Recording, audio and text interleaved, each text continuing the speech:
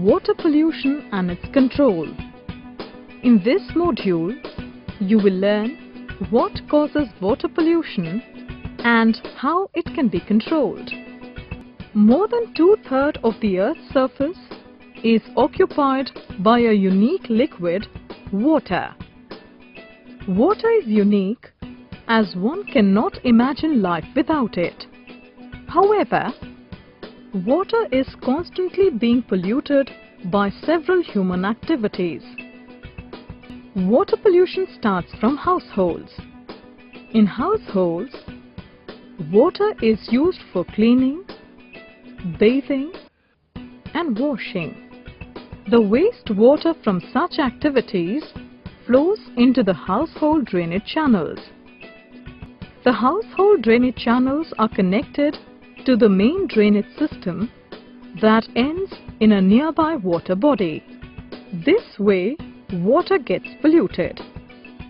The industrial waste materials are discharged untreated into nearby water bodies, thereby leading to water pollution. Excessive use of pesticides and chemical manures in agricultural fields also causes water pollution. These can run off into water bodies during rainy season, thereby contaminating water. Pesticides and chemical manures can also seep through the soil to pass into the underground water, thereby polluting it.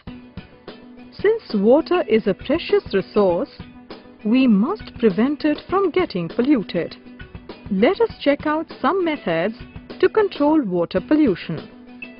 The most important method to control water pollution is to avoid emptying drain water and dumping garbage in water bodies. The second method is to properly treat wastes and chemicals from factories before releasing them into water bodies. In this module you've learned water pollution is the contamination of water bodies by substances that are harmful to living organisms.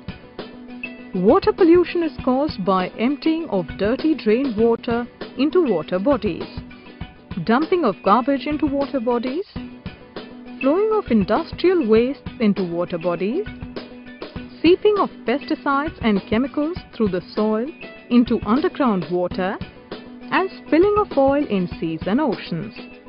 Water pollution can be controlled by not emptying drain water and dumping garbage in water bodies, treating chemicals from factories before allowing them to flow into water bodies, limiting the use of pesticides and chemical manures, and avoiding oil spills in seas and oceans.